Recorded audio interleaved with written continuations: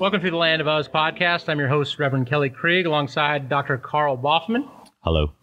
Hello, Karl. How have you been? Good. Even though no time has passed for people listening to this, so it doesn't really matter. Doesn't really matter, right. Well, you're an Ohio State fan. They're doing well in the polls, I see. So far. Yeah. Who knows? People are going to be listening to this podcast 10 years from now and be like, what's Ohio State? Yeah, it's like Miami of Ohio? They're... All right. Well, we wanted to welcome you back to our podcast here, and we wanted to take up where we had left off after our first episode, kind of looking at those non-negotiables that, as we said, and we left off last time looking at the non-negotiables about the Trinitarian heresies, about what they were, and how the church responded to those. And so today, I think one of the things we want to look at is the natures of Christ, the two natures of Christ, and what are some of the heresies that developed out of this, and why it is so important that we get the two natures of Christ right, and why does it actually matter? So if we want to kind of dive into this a little bit, when we talk about the two natures of Christ, what do we mean, Karl? Well, I think that, I also want to kind of preface with, sort of connecting to why this might be important. So we talked about last time with the Trinity, and I think as Christians, it's easy to sort of say, I believe, God, Father, Son, and Holy Spirit, and I believe Jesus, came to earth and became man and lived and died, rose again, and will return. But I think that as we grow in our faith, we have questions. We want to understand a little bit more about what all this stuff means. And that's when, as Christianity continues to grow, that's when they start asking questions like, what does it mean that Jesus was, God taking on flesh? How do we explain that in human terms? And, doing that wrong creates a creature that is not who Jesus was. And so when we look at the natures of Christ, we're looking at how do we talk about this person who is God, because that's what Scripture says, and at the same time who has actual human flesh and who dies on a cross and then is dead for 3 days and then rises again and comes back to life and then ascends into heaven and then says he's going to come back. How do we explain that humanness sort of aspect? And so when we look at two natures, we're looking at this divine nature of Christ. How do we talk about him as God? And then this human nature, how do we talk about Jesus as a human being who lived, ate, cried, died, laughed, all the kind of stuff we do. Right, exactly. And so when we talk about the two natures of Christ, we talk about him being 100% God and at the same time 100% man. How is that possible? And as we go through this episode, we'll kind of see what some of the explanations that veered off the rails, what they said, how they tried to explain this mystery. And so I think that's similar to what we talked about in the Trinitarian heresies, is so oftentimes we try to understand it at a human level. We try to understand the divine at a human level, and that's just not possible. Yeah. And so we have to, to the best of our ability and to the full extent of which God has revealed himself to us, we need to understand, but stop there. We need to not go further and beyond that. So when we talk about the unity of the persons, the communication of the attributes of Christ and of his divinity and his human nature, there's a couple of the heresies that we're going to talk about. One says that, Christ was simply God. He was not human, that there was not a human element to him, or that he assumed, the Godhead assumed a flesh of a human and then left that flesh at the death, or prior to his death. Then we'll have the reaction on the opposite side that says, no, he's not God, actually, he's just human. And so we have to kind of balance those and see, what does Scripture actually say? What does the Bible actually say about this? Well, and I think it's important, too, to think about that when we look at sort of these arguments that emerge in, third, fourth, fifth centuries, these aren't, necessarily just philosophical arguments, but in many ways it is wrestling with, which is sort of the subject of this whole podcast series, wrestling with where culture and Christianity sort of come together. Because this idea of having a being that was God and yet with human flesh is not something that culturally Greek thinking people would approve of. They wouldn't, they saw a distinct difference between the spiritual and the physical.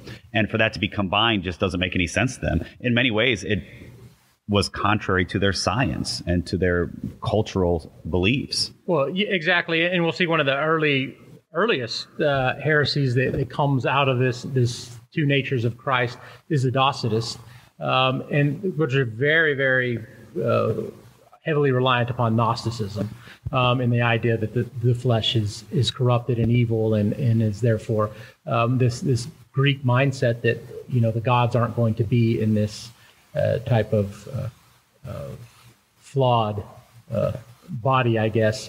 So they would go away from that. So he wouldn't assume a weakened position if he was truly and fully 100% God. What I mean, and even Paul recognizes, just culturally how ludicrous it sounds. Because, he says, that, Christ being both God and man was, a stumbling block to the Jews, but foolishness to the Greeks. Like, that's just ridiculous. And I think as modern Christians, I think talking about these historical arguments is important because it reminds us that our own Christianity, clashes with our culture sometimes, and we have to wrestle with, how do we explain Christianity to a culture that doesn't acknowledge things as a possibility? Exactly, and especially in the modern day, we've gone to this rationalism and a scientific explanation for everything, and so there is no room for the spiritual. There is no room for the things of the divine, and that's what has been the controlling narrative for so long, or for recently in our thinking. And now we're starting to see a backlash, but like we see with we'll look at trying these heresies that come up with the two natures.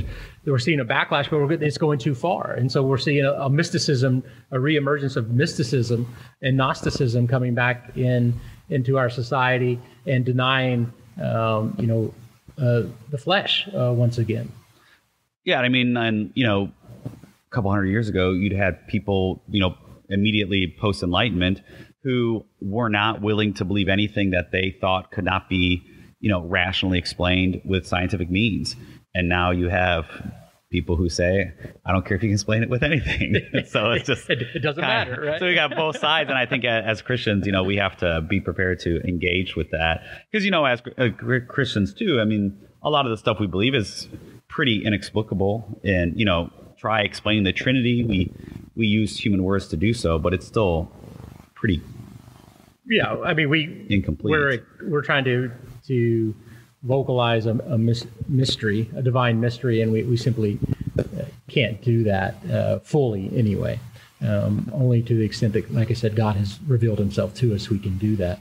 Everything else takes us into the weeds, takes us off the narrow path of following Christ. And so, one of the first heresies we'll kind of look at that kind of kicks all this off is the Nestorian heresy, Nestorianism.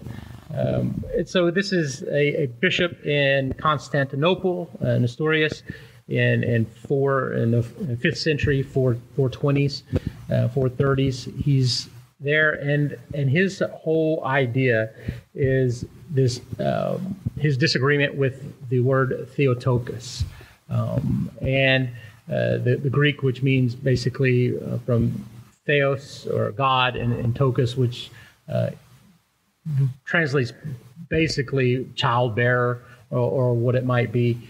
So you have this idea that people were calling Mary the mother of God or the one who bore God.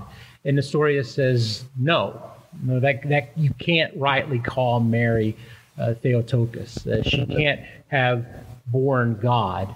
She cannot have done that because God can't be one born.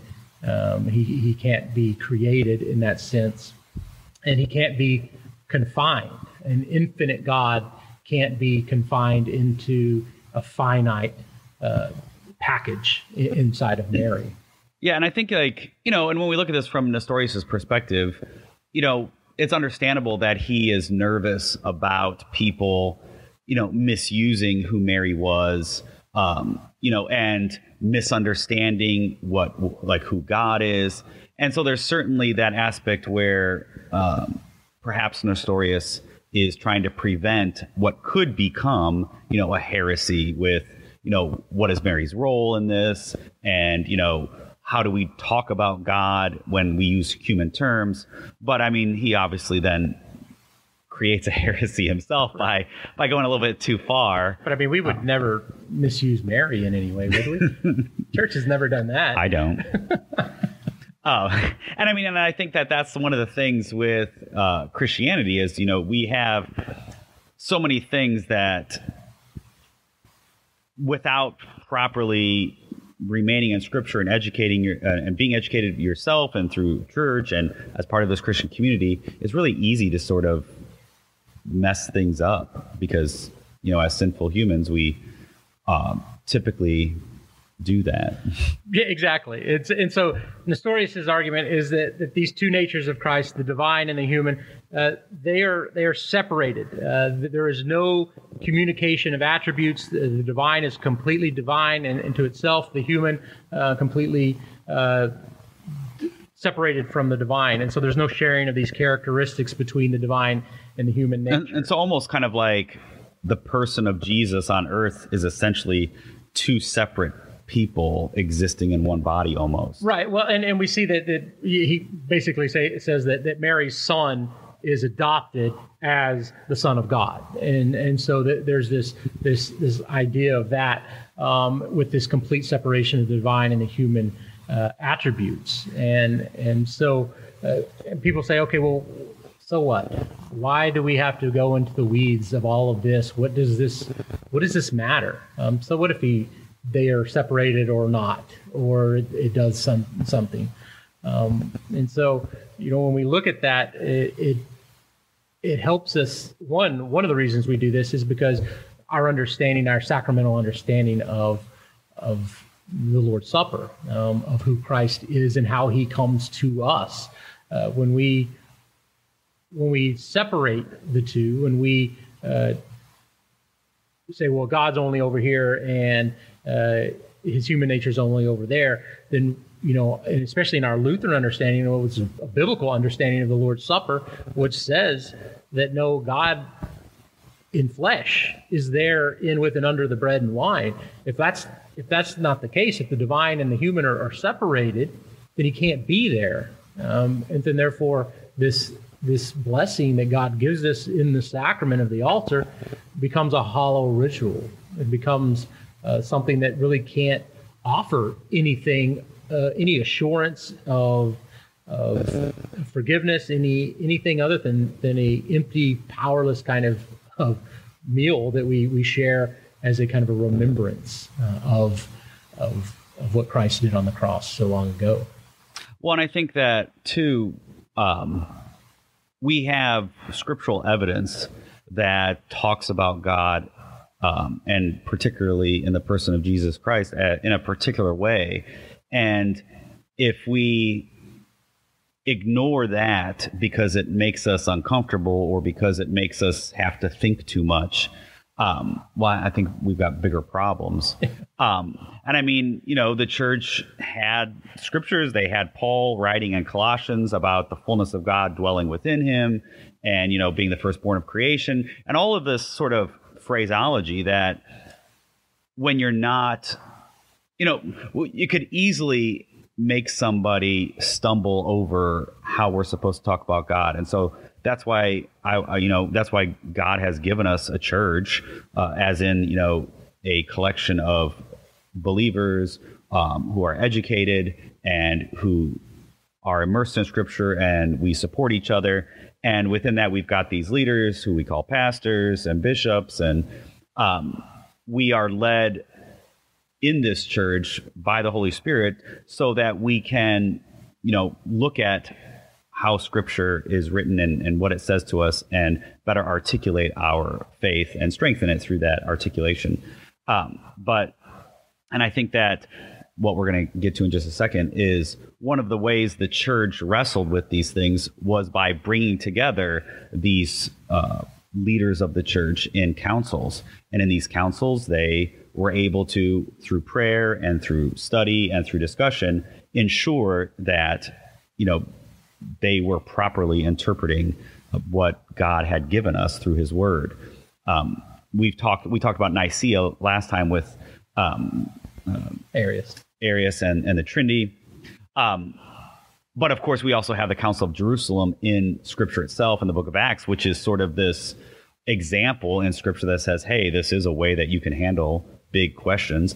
And so for this two natures, we're going to get two councils. We've got one at Ephesus in 431, which is going to deal mostly with that Theotokos. And in many ways, they dealt exclusively with Theotokos and ended up leaving a lot of questions unanswered, which is why we get another council only 20 years later at Chalcedon. And that's going to complete our doctrine of Christology, this best way we can talk about these two natures of Christ and who Jesus is as true God and true man. You're listening to In the Land of Uz with Reverend Kelly Krieg and Dr. Karl Baughman. For over 75 years, Our Savior Lutheran Church has taught that among God's people, learning is drawn from the clear truth of God's eternal word, the Bible. Our focus is on the cross where our Savior Jesus Christ died so that we might live with him here and in eternity. As a confessional Lutheran church, Our Savior is a liturgical church where the basic pattern of our worship is drawn from the services which have been used by Christians for many centuries all across the world. The components of the liturgy come from the Bible and serve to focus our worship on the Word of God and our response to it in faith.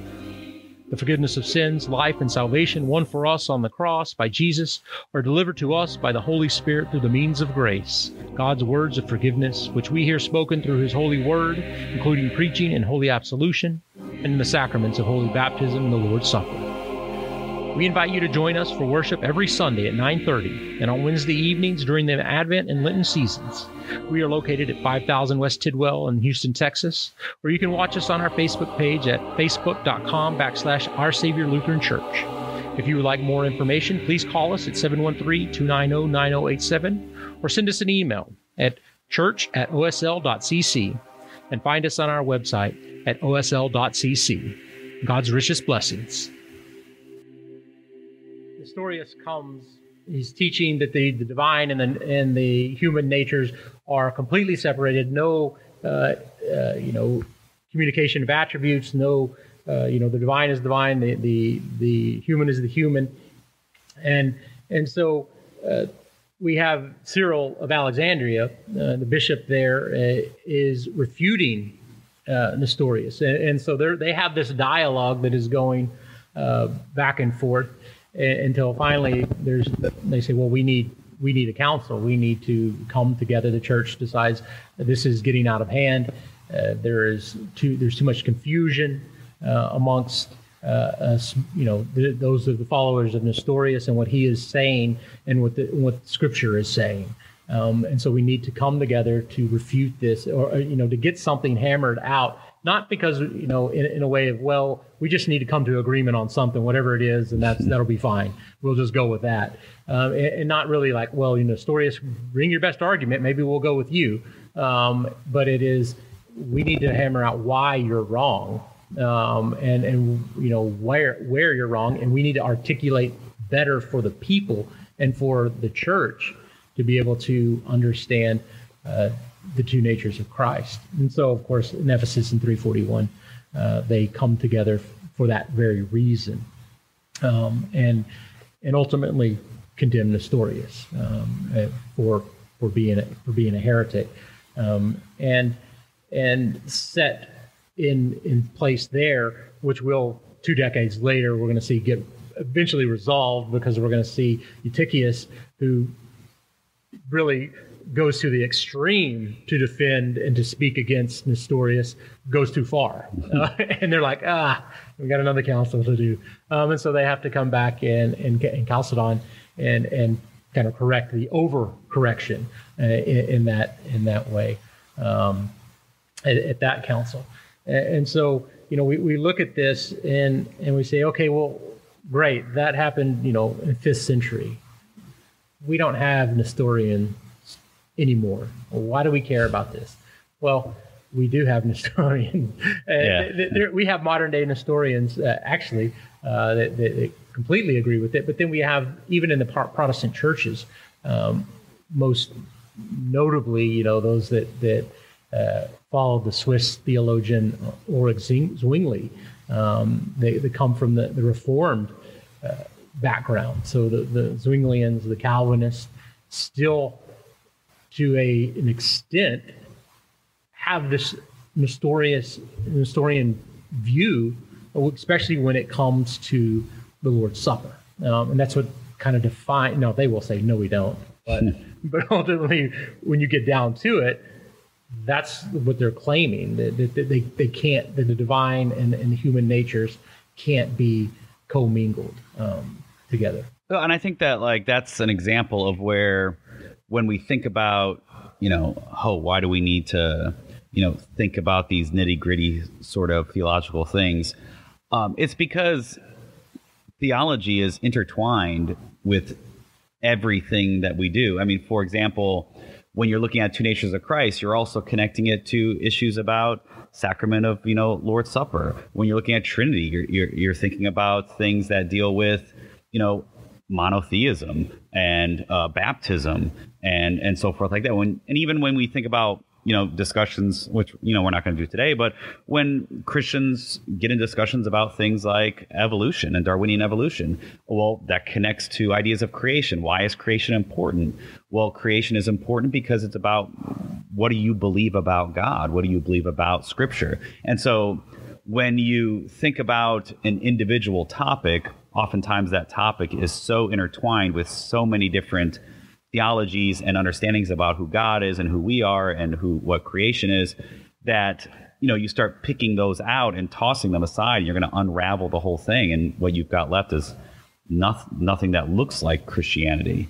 And so it's important for us to make sure that when we think about some of these topics, that we're correct and that it's in line with what God has revealed to us. And for some things, we also have to acknowledge that some things we might have to say, yeah, well, I don't know. I'm going to need to look more into that, or I'm going to need to talk to somebody, or maybe God has not revealed enough to us about this topic, which, if that's the case, it usually doesn't weigh incredibly heavy on salvation because God has revealed what is necessary for salvation to us. But yeah, exactly. And so when we look at, how when we don't come to an agreement, or when we forget about the agreements we had because, that was so long ago, it doesn't matter anymore. We get to things like I say, the Reformed position on the Lord's Supper. Now, they're going to, the Reformed, well, in fact, Calvin or Zwingli accused Luther of being a Eutychian. Because we were accusing, because Luther was basically saying you're a Nestorian. You're dividing these, and so to clarify the Reformed position on communion, is that Calvin says the infinite the finite is not capable of the infinite. Therefore, in the attributes, the divine attributes of Christ, in his humanity is confined in heaven.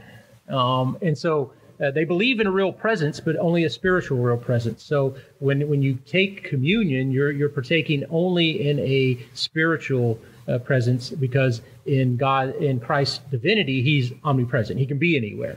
But in his humanity, he's relegated to this actual right hand of God in heaven. And every time I hear that, I have this picture of like Jesus like sitting at the throne, like, Dad, can I go back in? Is it time to go? And he's like, no, son, sit. Well, and all the Reformation the Lutheran Reformation cartoons against the Calvinists and Zwinglians would oftentimes show Jesus kind of chained to his throne in heaven so that he couldn't leave it. Well, and that's what happens, because what the Calvinists eventually create is this incorporeal phantom of a deity that is incapable of doing what he says he's doing. When he says, "This is my body," they have to say, well, not really, just spiritually. And so, that robs the participant of the truth of Christ's word and the promises associated with it. And so when the Reformed do this and deny the true presence, the corporal presence there, in his human form, they deny what Christ's words actually say. Well, and I think it's important, just sort of backtrack when, you've got Luther and his ilk, calling, are you a crypto? calling Calvinists, Nestorians, and then you've got Calvin and his ilk calling Lutherans, Eutychians. The reason those words are so insulting is because, both sides believe that, that the councils, Ephesus and Chalcedon are correct, that Jesus has two natures, that he is true God and true man. Like, they believe those things because, and even as modern day Christians, if you're a Baptist or Lutheran or, Reformed or Presbyterian or Catholic or whatever, you also believe these things, even if you didn't know these councils were, and you might not even have ever heard of them before. You might not have studied them at all, but in your personal confession of faith and in your beliefs about who Jesus is, you believe what these councils have affirmed, because the councils don't create these doctrines; they merely affirm what Scripture had already said. And so, for these educated guys writing back and forth to each other, being called essentially heretics is, damaging to their pride. And they, of course, want to defend themselves because they believe these things, even if, the same things as we do, even though if you might not be so familiar with all of these individual councils and so forth. Exactly. And so, we look at what this council does, what they say, condemning Nestorius, affirming, and like I say, and that was an important point you made, Karl, was this isn't just, and this is what you'll see some churches say, well, they don't care about studying this theology. Well, these are just man-made, doctrines. These are things that man has come up with. Well, and we've made these rules, but this is just reaffirming what Scripture says. These aren't. People coming up, making stuff out of whole cloth and just saying, well, wouldn't it be neat if this was the way it was? Or this is what I think it is, so we'll just make a doctrine on this. Yeah, and as human beings, we take things that we learn in Scripture and then we group them together, about a similar topic, and then we call it a doctrine, like the doctrine of the Trinity, doctrine of Christology, stuff like that, doctrine of vocation, whatever. And we do that not because we've invented these concepts, but rather we've tried to organize them in a way so that it's easier to explain them, easier to recognize what Scripture has said about these topics. Because, Scripture is not organized topically. No. It's not organized, chronologically either. And so for some people, it's a little overwhelming to sort of figure out, if they want to have a better understanding of a particular topic, it might seem overwhelming to try to look up all these things. And so as a church, using, our God-given brains and, talents, we have taken what God has given us and we've organized it in a way that makes it easier to explain what we believe and to teach, the next generation what we believe. Exactly. And so what comes out ultimately of Ephesus in this council is the confirmation of the communication of attributes. This is the unity of the persons of the the divine and the human nature of Christ, that which another word comes, the hypostatic union of the divinity and the humanity. They are in this one. They're in a one individual existence. It's not a new person. It's not a new existence, and they're fully God, fully human.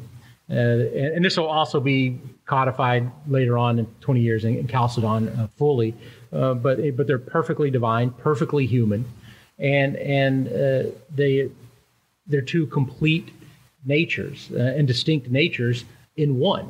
Just as your body and soul are two different things, but they make up who this one within you, but it's still you. It's not a new creation. So Jesus wasn't this new hybrid human or hybrid God, a demigod or something like that.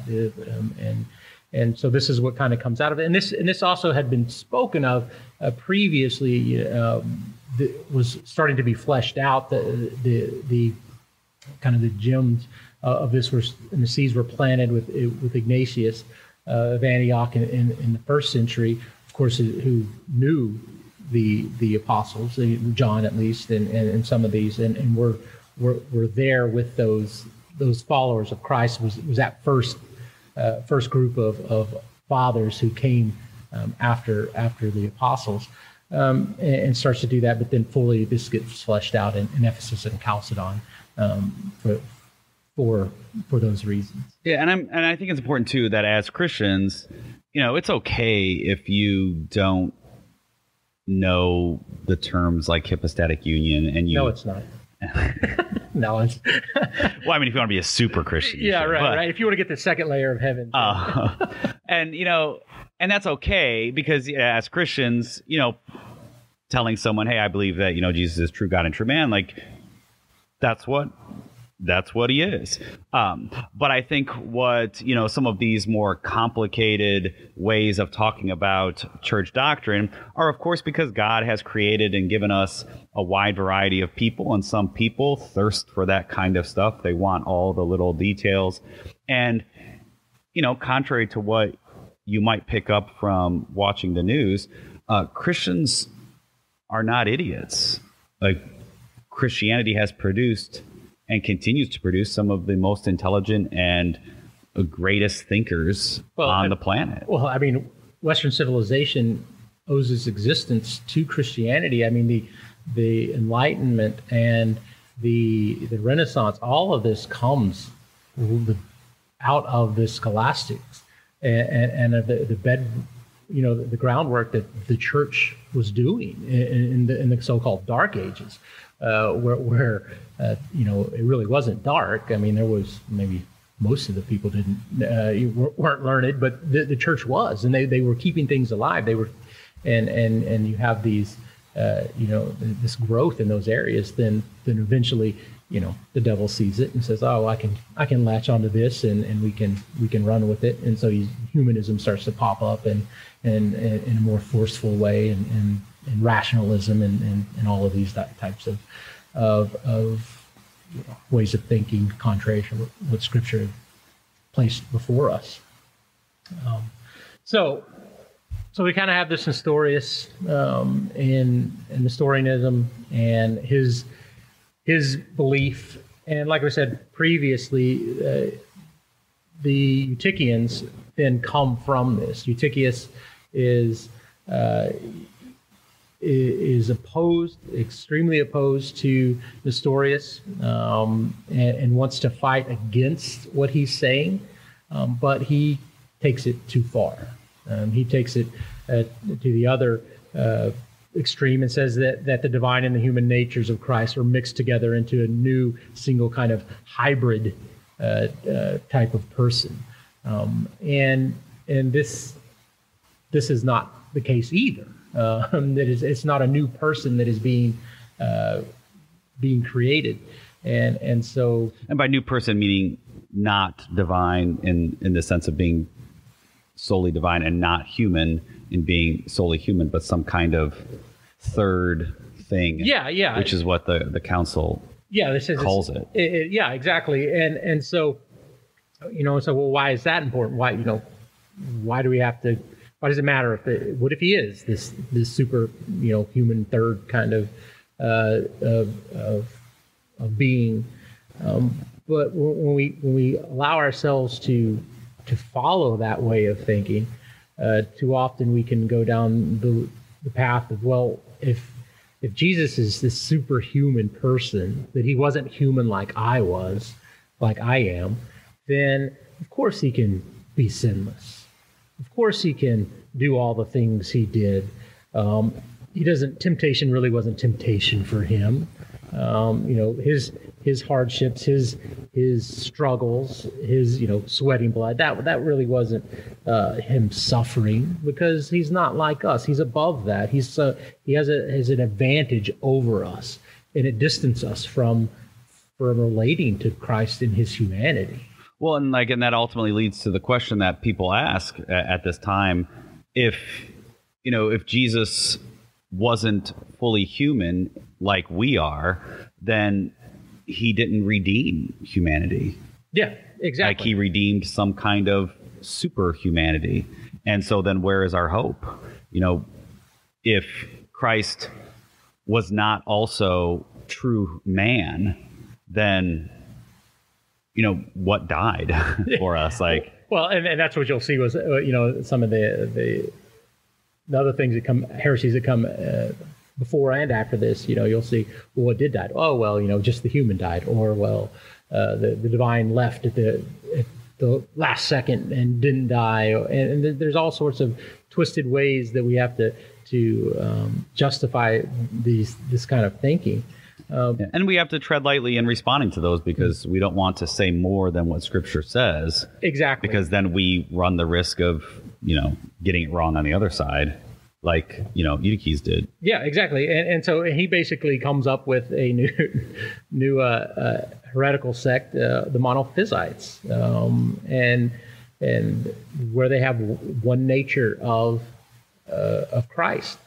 And the Monophysites are still here today. They don't call them Monophysites anymore. They call them Miaphysites, which is, Mia is just one in Greek. So I don't know why they changed to that. It's that church body that doesn't acknowledge Chalcedon, right? Yeah, it's all the Coptics, the Armenian, Ethiopian, Syrian, Orthodox, all those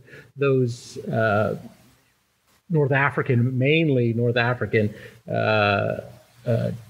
churches still hold to a Monophysite type. Now they say they don't, but they do. At the end of the day, they do. And so this is still around today. In maybe not, these may not be mainstream churches that you've heard of, but in parts of the world, they're the church. It's hard because, with the Coptic Church, you see the persecution that they went through in Egypt, and in Iraq, and in the Middle East, when they're being wiped out for their faith in Christ, and so they're being martyred in faith, but they also are they have a wrong doctrine, which is unfortunate and sad that they don't have the assurance that is there. Or anything that takes us from Christ, takes us away from Christ, is not a good thing. And the further we get from Him, the easier it is for us to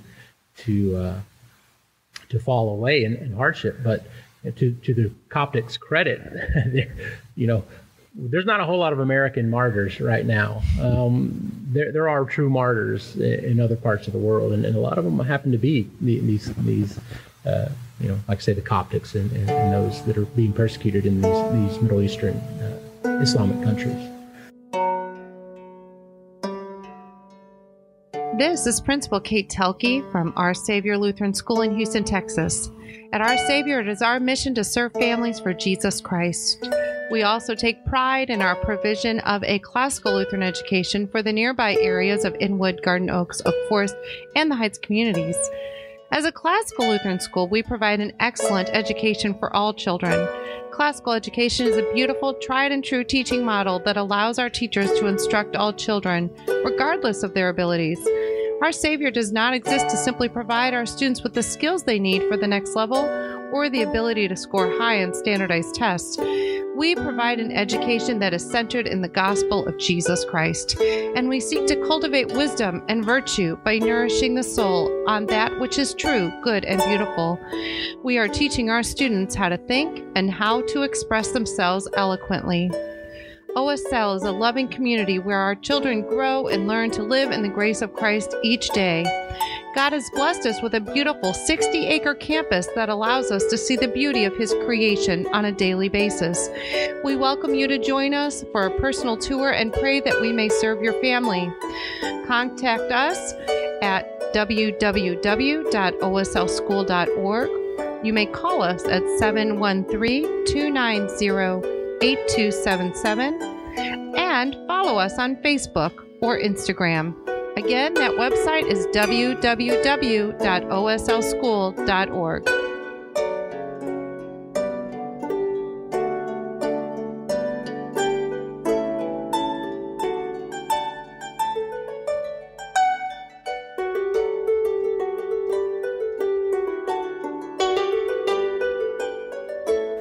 And so I think so far we've kind of looked at, we've got a lot of issues in the early church with these arguments about what is the humanity side of Christ. We also have ones that focus on sort of the divine side, and one that, Pastor Krieg has already mentioned, this Docetism. Docetism comes pretty early, and it's this belief that it's very Greek and very cultural, and that you can't mix sort of this physical and the spiritual. We see lots of it, even in Scripture. It is connected to what emerges as a heresy called Gnosticism. And Docetism essentially would not hold to this idea that the flesh and the spiritual would coexist in the way that we say it does with Christ. And a lot of them, like one of their really popular stories was that as Jesus went to the cross to be crucified, he ends up switching bodies with Simon of Cyrene, who helps him carry the cross. And so Simon ultimately is crucified on the cross, and Jesus is not, because he's a spirit, and so therefore he can change form. He just merely takes the look of a human, but he's not an actual human, which as Christians, we would argue, well, if there was nothing human about Jesus, well, then how is humanity redeemed at all? Well, yeah, exactly. And so you have these early Gnostics, Cerinthius in the first 100 AD, around that time. He becomes what is known as what's the word? Heresiarch, which is the originator of a heresy. So he gets this super title of super heretic. That's kind of a cool title. And so he teaches that that, like you said, Christ just descends upon Jesus at his baptism. So when the dove descends, in Jesus' baptism, up to that point he was just Jesus the man. But now all of a sudden he's got Jesus with the divine dwelling in him. Yeah, and that spins off a whole heresy we call adoptionism. Yeah. Where Jesus isn't born God, but rather adopted later to be God. The Ebionites, that's the whole Ebionite heresy is that, and it all comes from this idea that he was just a man that God took over, almost a possession type of thing. And so, but we ask, once again, we have to ask, well, why is this important? Would it matter if that's what the way it really was? But when we do things like that, and we have this way of thinking, you have a God that basically abandons us at the most critical moment, at the point of death, when he's going to, the Bible teaches and says that Christ took on the sins of humanity and paid for them, and died for them. And so at the last critical moment when he's going to die, he says, no, Jesus is going to die, the man Jesus, or Simon of Cyrene is going to die, or whatever it is. And so he abandons us in the most critical moment. And that's not a God you can have faith in, one that is just, like I say, is just going to turn the other way and when we need him the most. And so we don't have that assurance if this is the thought we have.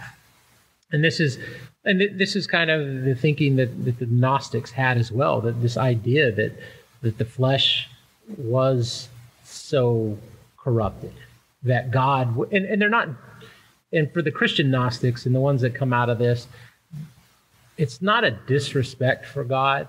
They're trying to hold him in such a high regard that they say, well, the human soul of Christ could not, would be corrupted. The soul of Christ would be corrupted by sin. The sin is so powerful that it would be would overtake it, and so therefore this human soul had to be replaced by a divine soul, and that's what we get out of Saturninus of Antioch, which kind of basically says that.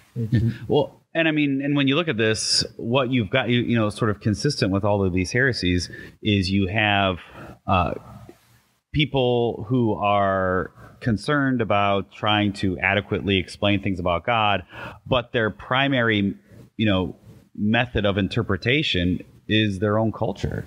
Their primary method of explanation is their own, sort of human logic and fallen human wisdom. They're not, placing the emphasis back on Scripture and what has been revealed, but rather this is how we can interpret it based on what we know outside of Scripture. And, and I think that's a consistent warning for us as Christians today. If you interpret everything you believe with, your politics or your culture or, your whatever modern understanding of whatever, well, what role does Scripture play then in your faith? Like, what role does God's Word play in your understanding? And what happens is Scripture becomes, a resource just for proof texting. So I need to have five points of Scripture that prove my point, and then ignore the whole revelation of Scripture, and I'm going to base everything on one or two verses. Yeah, and like we were saying before, when we look at Scripture isn't a collection of sayings that you grab out, pithy quotes to defend something you're doing, but rather it's this interwoven. I've been using it wrong this whole time. Yeah, I know. This is actually a commentary on your most recent sermon.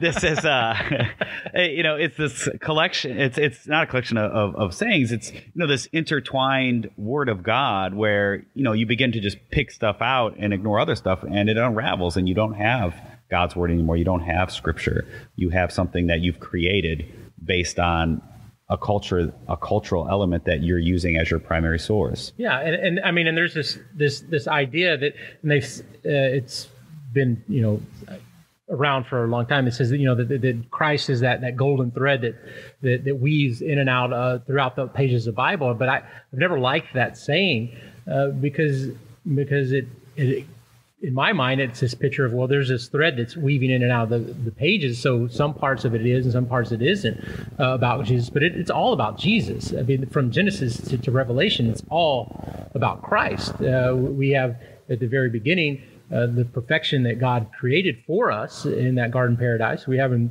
3 chapters in how we screwed it up. And then everything else after that's the commentary on how Christ is, God fulfilled his promise to Eve and to mankind that the child would destroy the serpent. Well, and then when you look at when you understand that Christ is kind of is interwoven throughout Old and New Testament, then you look at some of these early heresies where that doesn't fit with their ideas about, how they're looking at the scripture. And so we get these heresies that want to eliminate the Old Testament, or they want to, or they split it into Old Testament is this kind of God and New Testament is this kind of God. And that's, a misunderstanding of what we would call law and gospel. It's a misunderstanding of this sort of connectivity of scripture. This is why oftentimes you'll hear people who don't know the scripture very well talking to Christians who also don't know their scripture very well. And they'll say, well, do you know the scripture contradicts itself because of this or that? And a Christian who is not maintaining himself or herself in the word will say, oh, I never even thought about that. Like, oh, that does sound like a contradiction. Yeah. And, that's fixed by knowing the Bible, reading, or at least connecting yourself to someone who will read it for you. Exactly. Yeah, but yeah, so we have with the Docetists these like I say, Saturninarius. He says that he's a Gnostic. He's taught that Christ was simply an apparition. He wasn't even a man. It was just he took the form of a man, and then later on. A few centuries later, Apollinarius, also a bishop, kind of goes down this path as well. But he basically says that Jesus didn't have the human soul; that it was the divine Logos which took the place of Jesus' soul in him, because like I said, he had. It wasn't like he was this guy that hated Jesus or hated the church. He was a bishop in the church, but he was trying to explain this in a way that made sense to him. But unfortunately, he was so wrapped up in Gnosticism, he didn't even really recognize it.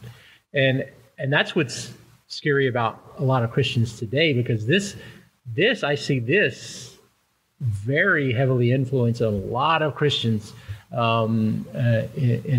in our world today. And you're like, well, where do we see this idea?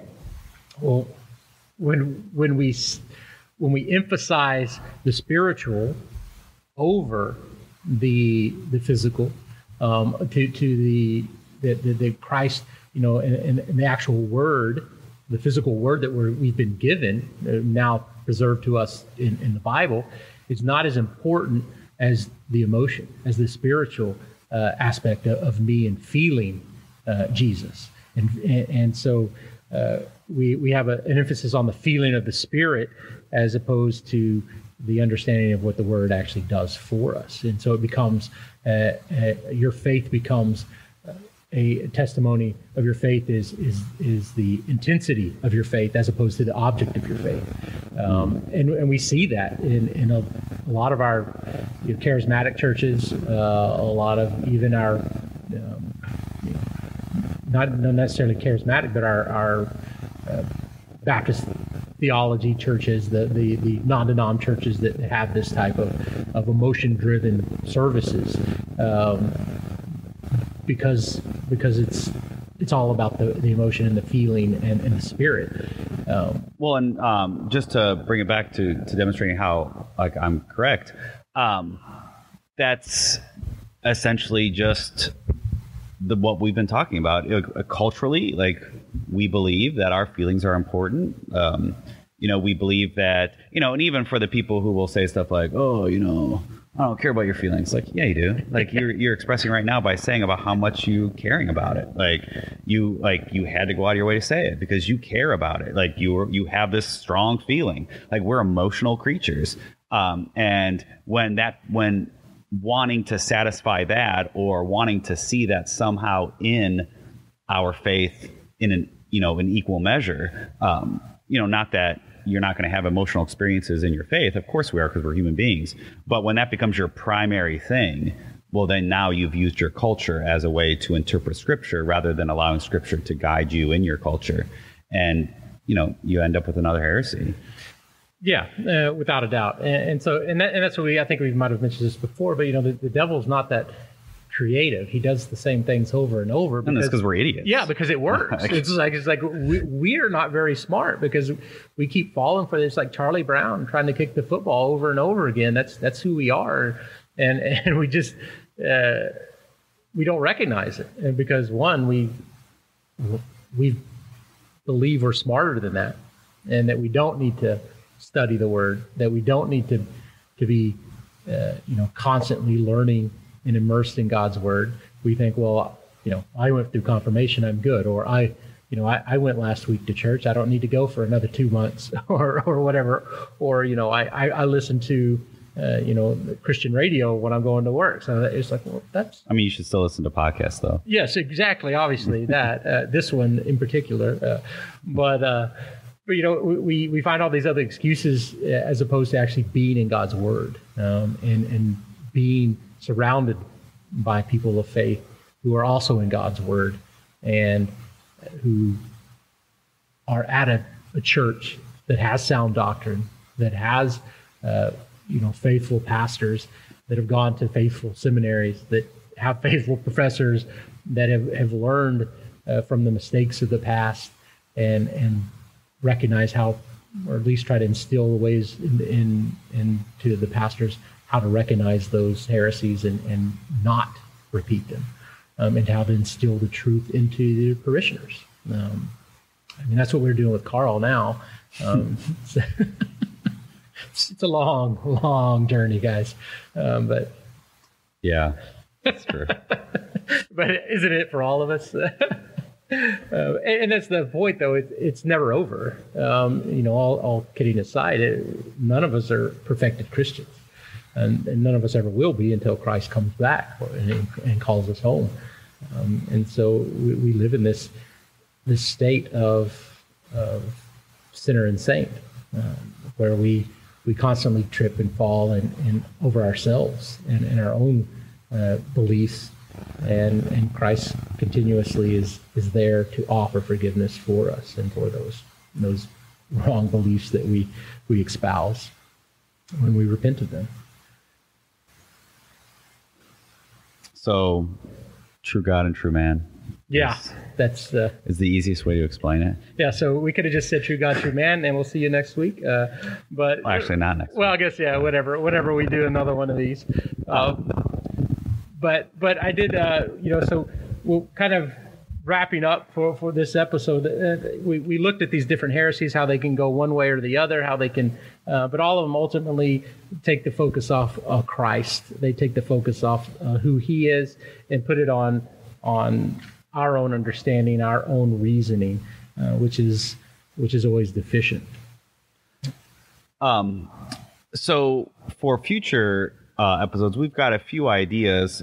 We will most probably be doing a Christmas-themed one as we get closer to Christmas next month. But we have some ideas for some future podcast episodes. But we'd also like to hear from some of you of ideas that you might be interested in hearing us talk about. And you can email those to In the Land of Uz podcast, all one word, In the Land of Uz podcast @gmail.com. And if, as long as it's not a stupid idea, we'll probably do it. So. Well, most likely we'll do it and just claim credit for it. But but still, nonetheless, no, we'll actually give you credit if you do that, if it's good. But In the Land of Uz podcast @gmail.com. You can also message us at our Facebook page at Facebook /In the Land of Uz. And so, and I mean, and not to restrict what your ideas are, but we'd like this podcast to be focused on this intersection between Christianity and culture, looking at it historically, and then also with today and so forth. So yeah, so if you got any ideas, shoot them over to us, and we'll be more than happy to consider them. And if you already have sent us stuff, we haven't really been reading our email, but we will now because we've mentioned down there. Yeah, now we have to. We've kind of painted ourselves into a corner. I just want to thank everybody once again for joining us for In the Land of Uz podcast. I'm your host, Reverend Kelly Krieg. And I am Dr. Karl Baughman. And we will see you in the future. Yeah, whenever. Whenever. See, if you're just like binging these, I mean, we'll probably see you in a few minutes. Yeah, all right.